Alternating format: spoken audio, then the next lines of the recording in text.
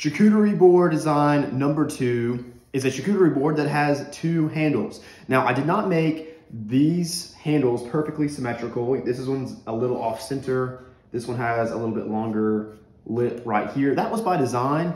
It just gives it some design interests. One more thing that you may want to do if you're making one of these boards is make it very long and very narrow. I think that really gives it a cool, almost rolling pin type look. These boards are great if you're taking some food from the kitchen to the living room or from the kitchen to the dining room. Having 2 handles just gives it a great utilitarian design.